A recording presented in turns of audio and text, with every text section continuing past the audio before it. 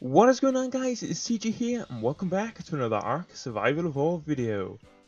So in today's video I am going to be showcasing all the new weapons and tools that got added into the new Scorched Earth DLC, and I'm just going to jump straight into it because there isn't really much for me to talk about, and I just want to show off all these cool new items because they're so awesome and I really do like them.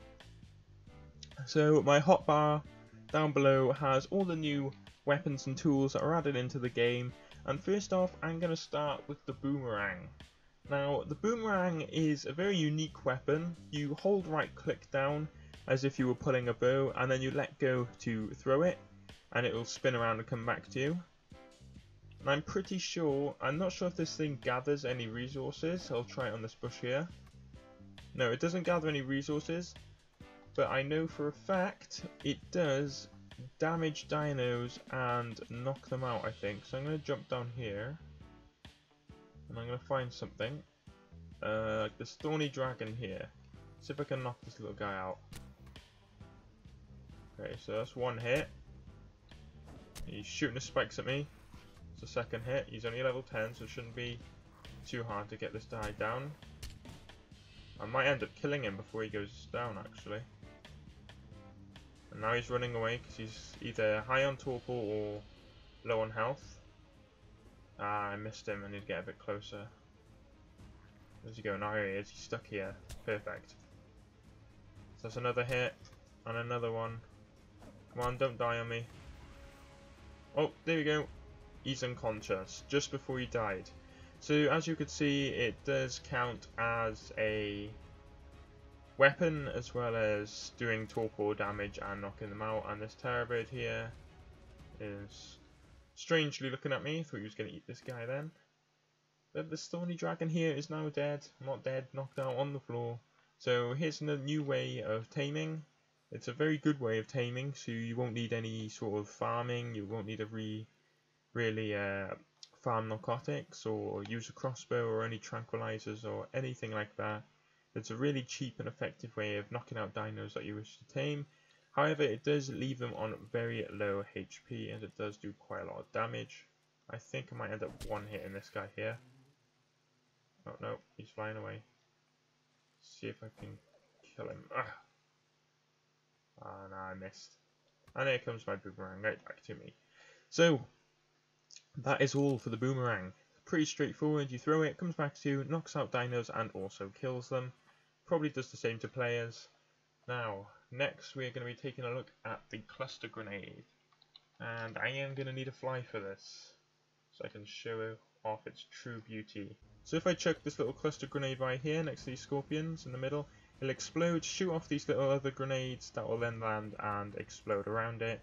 So this is going to be used for mainly big hordes of dinos. It's not too good to, like, if you chuck the grenade on them, it's going to miss. You have to try and chuck it next to them for them to damage the dinos.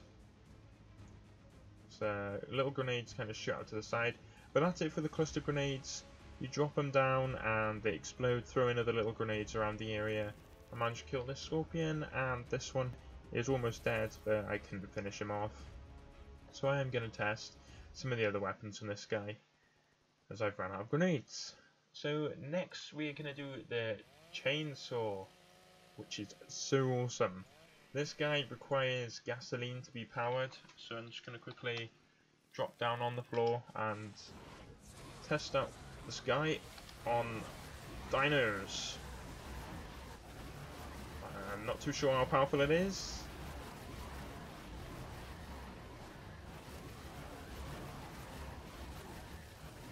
It definitely does take a while to kill dinos. You have to kind of, like, see, for a level 3, that took a lot longer than I thought it would, which isn't too good because these terrorbirds do a lot of damage, and if you do get swarmed by a pack of them, they're going to do a lot of damage to you before you can kill them all. And that goes for the same with other dinos as well. Now here's this little jug bug that I found earlier. I think you can drink water from it. If I can get him to stay still. Come on. No. I think I've got infinite stats on, so it's not going to let me. But I'm going to cut up this guy. Oh, and he died. Oh, and I've unlocked the dossier for him. It's pretty nice music as well. This is the first dossier I've got. It's kind of unique and cool. I haven't seen this one yet. I have to do a bit of research into these dossiers, but this guy... Oh, you can drink water when he's dead as well. Okay. Doesn't have an inventory. And you can use the chainsaw for harvesting. So... This saber's going to come after me. Let me just cut him up. It's not going to last too long. And then I can harvest his body by using the chainsaw, and this chainsaw is mainly also used for cutting down trees, as that is the intended purpose for a chainsaw. But in my opinion, I'm just going to stick to an axe for trees. This guy is mainly going to be used as a melee weapon. I don't see it being too effective on trees, because it does get roughly the same amount of resources as a metal axe would do, and it just requires more to repair, and obviously has a fuel source as well. Now I'm not sure if it gets any, does it get rocks? No, so I don't think it gets anything from stones. It's just wood and thatch, as well as killing dinos and getting their resources. So that is the chainsaw done. We are moving on next to one of my favourite items in the game, and that is the flamethrower. Now, the flamethrower is an absolute amazing weapon. One of my favourites by far. I just love being able to burn dinos, and see how quick it killed that Sabertooth. It was level 13. That is quite a low level, but still it took like, what, less than 5 seconds to kill it, and now that Titanoboa is dead as well. This weapon is just amazing. Now, something that goes along with the flamethrower are these little oil pots. Now you can throw these on the floor, and it creates this little, drop of oil, and you can make a really long row of these guys, like so. If I just keep going all the way to this rock here on my right, hoping that these are close enough. Okay, so I've run out. I do have a few more.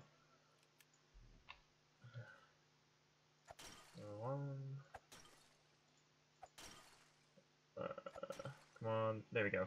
Right, so I got this little path of oil, and what is cool about this is you can set the entire thing on fire, like that, so the wolves just run through it. I've got this massive line of fire, and if I jump through it quickly, I am burning, but the wolf will burn as well, and I can burn the wolf. But this row of fire is really nice. I really do like it, and if you were to use this on a PvP server or something, you could surround your base in oil, and then if you happen to be getting raided, you could set it on fire, so nobody could get close enough to your base. They'd have to kind of wait for this to decay. I'm not too sure how long this lasts. I think it's a minute. I'm not too sure.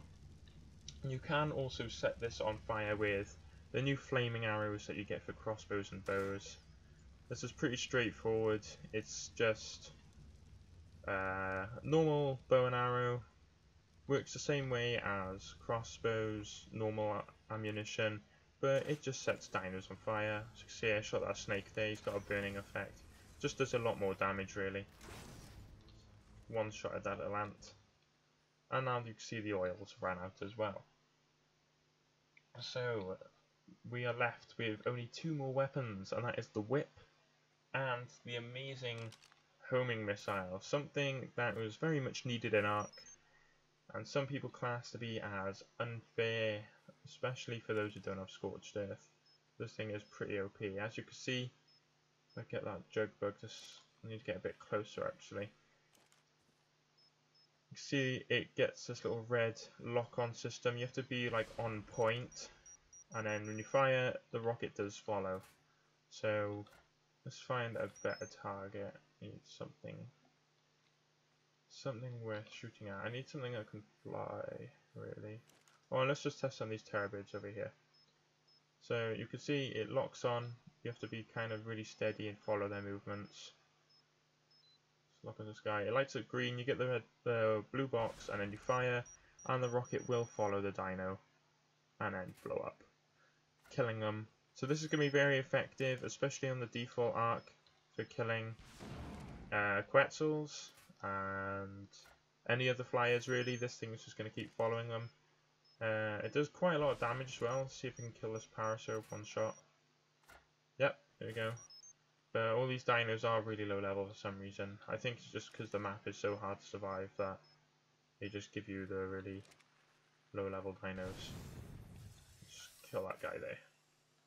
Now, so that is the homing missile done. You do not need a separate launcher for this. It's just the normal rocket launcher with a different type of ammunition.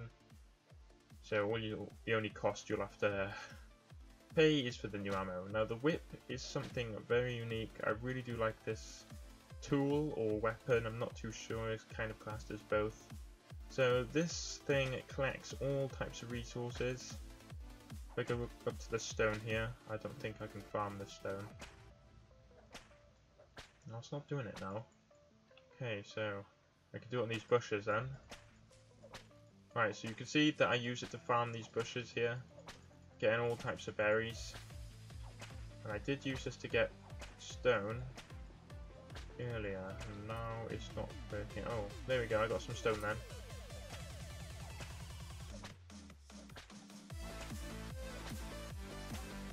Ah, there you go. You can see I'm getting sand from that stone there. It's kind of hard to get it to work, and this wolf is annoying me. So let's just whip this wolf. Oh, okay, so as you can see, when you whip the dino, it also gives it like a movement delay on this wolf here. I'm whipping it, and it can't follow me. It's kind of stuck, stays still for a little bit, and then gives you a bit of time to run away, or if you're taming it, keep it still. Now that whip's broken, so I've got another one here. But I'm not going to use the rest of the durability on this wolf. I'm going to quickly burn him up.